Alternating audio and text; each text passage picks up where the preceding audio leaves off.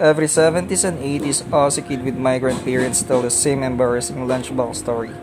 How the focaccia or banh mi or matzo singled them out in the playground. How the other kids turned their noses up and insisted that their dumplings, sushi, or babeg ganache made them smell. How all they ever wanted was a jam sandwich like the other kids. But Ima Mama Ami thought that was like eating cake for lunch. Australia has come a long way in the past 30 or so years. Lunch boxes are now as varied as the food we eat at home. From Vietnamese to Korean to Polish to Chinese, Italian Creole, and on and on. Most Australian taste buds travel far and wide in any given week. Even the smallest shopping mall has a food court that offers more than one international cuisine, with Indian, Thai, Chinese, and Japanese being perennially popular. The Chinese started a love story. The Australian food scene has been evolving in pattern with migration since Chinese gold rush.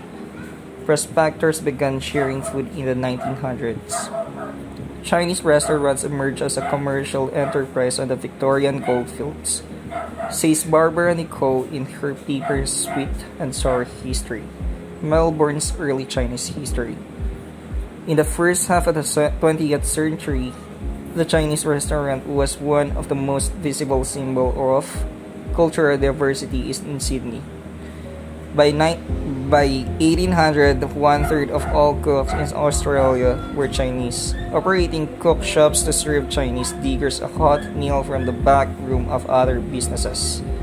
The majority of Chinese settlers came from southern China's Guangdong province, so Cantonese food was on the menu. Little wonder then that the cook were soon serving people from all nationalities, not just the Chinese.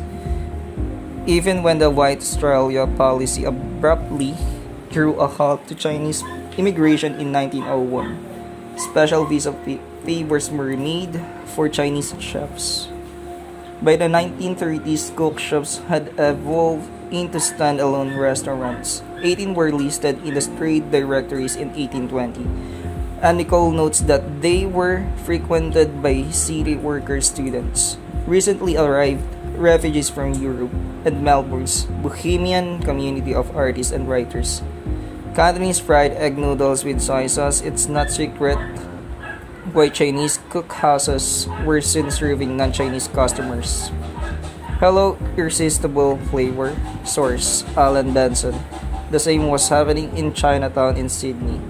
As Nicole said during a National Library of Australia presentation, in the first half of the 20th century, the Chinese restaurant was one of the most visible symbols of cultural diversity in Sydney. ありがとうございます。